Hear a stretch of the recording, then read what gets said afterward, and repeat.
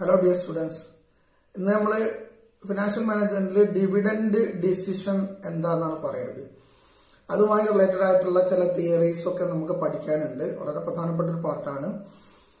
Dividend decision എന്ന് പറഞ്ഞാൽ dividend എന്ന് പറഞ്ഞാൽ എന്താ നമ്മൾ ആദ്യം മനസ്സിലാക്കിയിട്ടുണ്ട്. ഡിവിഡൻഡ് എന്ന് പറഞ്ഞിട്ടുണ്ടെങ്കിൽ ഒരു ഫേമിന്റെ ടോട്ടൽ പ്രോഫിറ്റ് ഏൺ ചെയ്ത പ്രോഫിറ്റിൽ നിന്ന് എത്രയാണോ അതിന്റെ ഇക്വിറ്റി ഷെയർ ഹോൾഡേഴ്സിന് അല്ലെങ്കിൽ അതിന്റെ റിയൽ ഓണേഴ്സിന് ഡിവൈഡ് ചെയ്ത് കൊടുക്കുന്ന പോർഷൻ, അത് എത്രയാണോ ആ പോർഷനെയാണ് നമ്മൾ part of the profit that is divided in to the share ഹോൾഡേഴ്സിന് divide ചെയ്ത് കൊടുക്കുന്ന പ്രോഫിറ്റിന്റെ പാർട്ടിനെയാണ് നമ്മൾ ഡിവിഡൻഡ് എന്ന് പറയുന്നത്.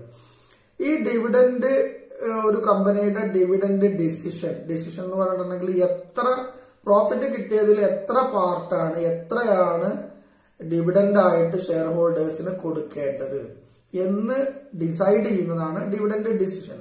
അപ്പൊ നിങ്ങൾക്ക് സ്വാഭാവികമായിട്ട് സംശയം ഉണ്ടാവും, ഒരു ഷെയർ ഹോൾഡേഴ്സിനുള്ള തന്നെ അല്ലേ ആ ഫേമിന്റെ പ്രോഫിറ്റ് മുഴുവനും ഷെയർ ഹോൾഡേഴ്സിന് തന്നെ അല്ലേ എന്നുള്ള ഡൗട്ട് ഉണ്ടാവും.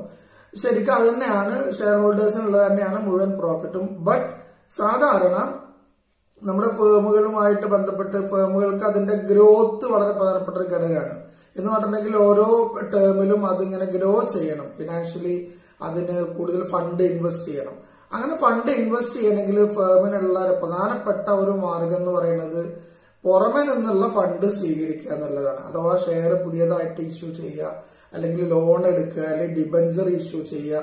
ഇതൊക്കെ എക്സ്റ്റേണൽ സോഴ്സസ് ഓഫ് ഫണ്ട് എന്നാണ് നമ്മൾ പറയാം. ഇങ്ങനെ external source of fund raise ചെയ്യുന്നതിന് നമുക്ക് കൂടുതൽ കോസ്റ്റ് വരും, ഒരുപാട് എക്സ്പെൻസസ് മീറ്റ് ചെയ്യണം, തന്നെയല്ല റിസ്ക് ഹൈ ആണ്, ഇങ്ങനെയുള്ള പ്രോബ്ലംസ് ഒക്കെ ഉണ്ട്.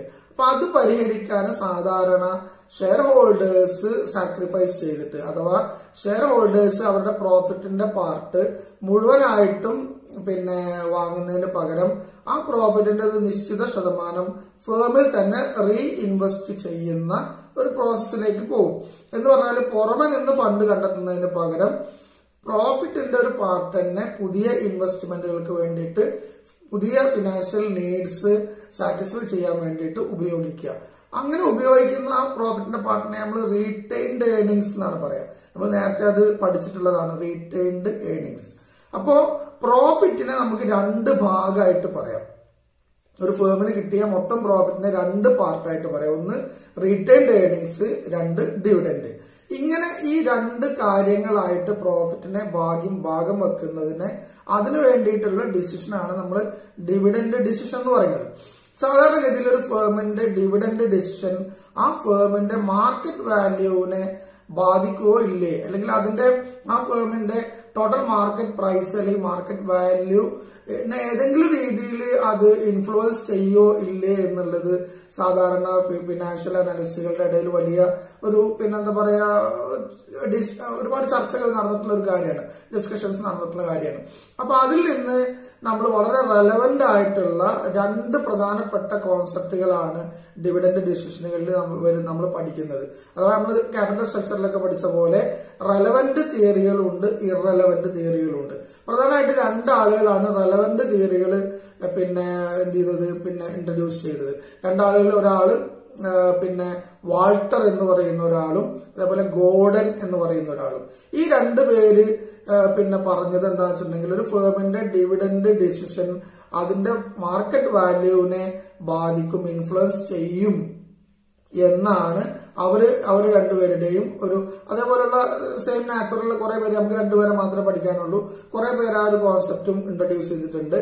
അഥവാ ഫേമിന്റെ ഡിവിഡൻഡ് ഡിസിഷൻ അതിന്റെ മാർക്കറ്റ് വാല്യൂവിനെ എഫക്ട് ചെയ്യും എന്ന് പറയുന്ന ആളുകളുണ്ട്.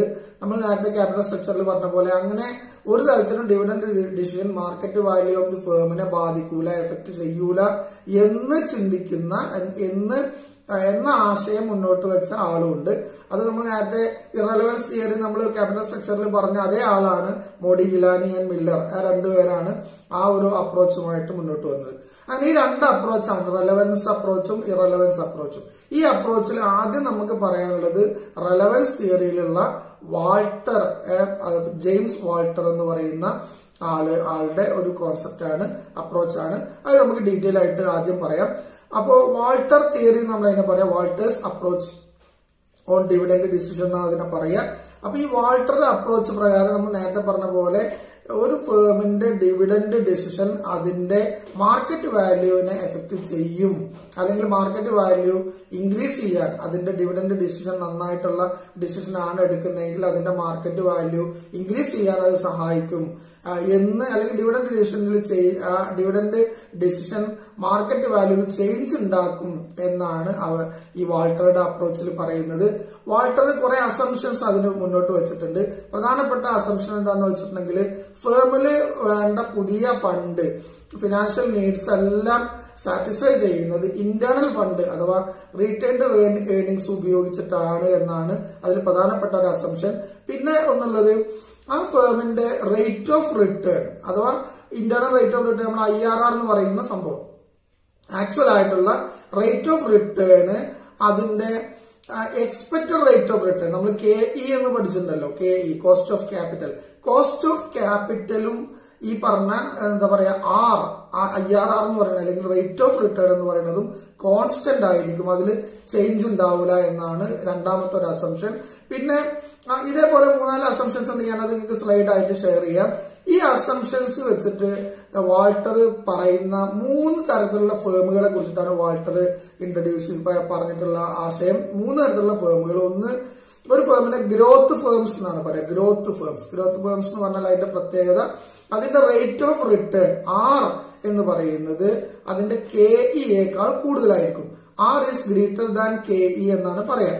അതായത് ആ ഫേം ഗ്രോത്ത് ഫേമാണ്, അഥവാ എക്സ്പെക്ടഡ് റേറ്റ് ഓഫ് റിട്ടേണിനേക്കാൾ കൂടുതൽ റിട്ടേൺ ആക്ച്വൽ ആയിട്ട് നേടുന്ന ഫേമുകളാണ് ഗ്രോത്ത് ഫേമുകൾ എന്ന് പറയുന്നത്. രണ്ടാമത്തെ ടൈപ്പ് ഓഫ് ഫേം എന്ന് പറയുന്നത് കോൺസ്റ്റന്റ് ഫേമുകൾ അല്ലെങ്കിൽ നോർമൽ ഫേംസ് എന്നാണ് പറയാ. നോർമൽ ഫേംസ് പറഞ്ഞാൽ അതിന്റെ R-ഉം KEയും ഈക്വൽ ആയിരിക്കും. റേറ്റ് ഓഫ് റിട്ടേണും ആക്ച്വൽ ആയിട്ട് കിട്ടുന്ന റിട്ടേണും അവർ എക്സ്പെക്ട് ചെയ്ത റിട്ടേണും ഈക്വൽ ആകുന്ന ഫേമുകളെ നോർമൽ ഫേം എന്നാണ് വാൾട്ടർ പറഞ്ഞത്. അതുപോലെ മൂന്നാമത്തെ തരം ഫേം ഡിക്ലൈനിങ് ഫേമാണ്. ഡിക്ലൈനിങ് ഫേം എന്ന് പറഞ്ഞാൽ അതിന്റെ റേറ്റ് ഓഫ് റിട്ടേൺ എന്ന് പറഞ്ഞത് KEനേക്കാൾ കുറവാണ്. അങ്ങനെ എക്സ്പെക്ട് ചെയ്തതിനേക്കാൾ കുറഞ്ഞ റേറ്റ് ഓഫ് റിട്ടേൺ മാത്രം കിട്ടുന്ന ഫേമുകളെയാണ് ഡിക്ലൈനിങ് ഫേം എന്ന് പറയാം. അപ്പൊ ഈ ഫേമുകളിൽ 3 തരത്തിലുള്ള ഫേമുകളാണ് നമ്മൾ പറഞ്ഞത്: growth firm, normal firms and declining firms. ഈ ഓരോ ഫേമുകളിലും നമ്മൾ ഈ പറഞ്ഞ പ്രത്യേകതകളുണ്ട്. അഥവാ R is greater than KE എന്നാണ് growth ഫേമില്, R is equal to KE എന്നാണ് പിന്നെ constant ഫേമില്, R is lesser than KE എന്നാണ് നമ്മൾ ഡിക്ലൈനിങ് ഫേമിൽ പറയാം. ഈ 3 തരം ഫേമിലേക്കും ഡിഫറെന്റ് ആയിട്ടുള്ള ഡിവിഡന്റ് അപ്രോച്ചസ് ആണ് സാധാരണ. ഡിവിഡന്റ് പോളിസി എന്ന് പറഞ്ഞിട്ടുണ്ടെങ്കിൽ എങ്ങനെ ഡിവിഡന്റ് കൊടുക്കണം എന്ന ഡിസിഷൻ ഈ 3 ഫേമിലും ഡിഫറെന്റ് ആണ്.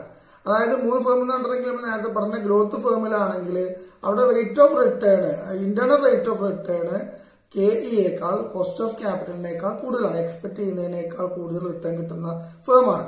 അങ്ങനത്തെ ഫേമുകളിൽ സാധാരണ ഷെയർ ഹോൾഡേഴ്സ് തന്നെ അവരുടെ പ്രോഫിറ്റിന്റെ ഷെയർ അവർ വാങ്ങുന്നതിന് പകരം ആ പണം ഫേമിൽ തന്നെ റീഇൻവെസ്റ്റ് ചെയ്യാനുള്ള ഓപ്ഷൻ ആയിരിക്കും അവർ കൂടുതൽ സ്വീകരിക്കുക. കാരണം കൂടുതൽ റിട്ടേൺ കിട്ടുന്നുണ്ടല്ലോ.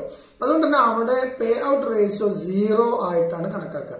പേ ഔട്ട് റേഷ്യോ എന്ന് പറഞ്ഞാൽ ഉദ്ദേശിക്കുന്നത് ഡിവിഡന്റ് കൊടുക്കുന്ന റേഷ്യോ ആണ്. അഥവാ എത്രയാണോ റീറ്റെയിൻ ചെയ്യുക, എത്രയാണോ പേ ചെയ്യുക എന്നുള്ള ആ ഒരു ഡിസിഷൻ പറഞ്ഞല്ലോ, അതിൽ പേ ചെയ്യുന്ന റേഷ്യോനെ എത്ര പ്രൊപ്പോർഷനാണ് പേ ചെയ്യുന്നതിന് പേ ഔട്ട് റേഷ്യോ എന്ന് പറഞ്ഞാൽ. അപ്പൊ 0% ആണ് പേ ഔട്ട് റേഷ്യോ എന്ന് പറഞ്ഞാൽ തീരെ കൊടുക്കാതിരിക്കുക, പൂർണ്ണമായിട്ടും റീറ്റെയിൻ ചെയ്യും. അഥവാ റീറ്റെൻഷൻ റേഷ്യോ 100 ആയിരിക്കും എന്നാണ് നമ്മൾ അവിടെ പറയാം. അത് രണ്ടും ഇന്റർ റിലേറ്റഡ് ആണ് കേട്ടോ. കാരണം പേ ഔട്ട് റേഷ്യോ എത്രയാണോ അതിന്റെ ബാക്കിയാണ് റീറ്റെൻഷൻ റേഷ്യോ ഉണ്ടാവുക. അപ്പൊ 100 ആണ് റീറ്റെൻഷൻ റേഷ്യോ എന്ന് പറയാനുള്ള കാരണം പേ ഔട്ട് റേഷ്യോ 0 ആയതുകൊണ്ടാണ്. അപ്പോ ഇങ്ങനെയായിരിക്കും ഗ്രോത്ത് ഫേമുകളിൽ ഉണ്ടാവുക. കോൺസ്റ്റന്റ് ഫേമുകളിൽ, നോർമൽ ഫേമുകളിൽ നമ്മൾ ഏത് പേ ഔട്ട് റേഷ്യോ ആണെങ്കിലും 10% കൊടുത്താലും 20% കൊടുത്താലും 60% കൊടുത്താലും എത്ര പെർസെന്റ് കൊടുത്താലും അത് ആക്സെപ്റ്റബിൾ ആണ്. അഥവാ അതോടെ പിന്നെ ഫേമിന്റെ മാർക്കറ്റ് പ്രൈസ് മാക്സിമം ഉണ്ടാകും എന്നാണ് പറയുന്നത്, വാൾട്ടറുടെ ഒരു അപ്രോച്ചിൽ പറയുന്നത്.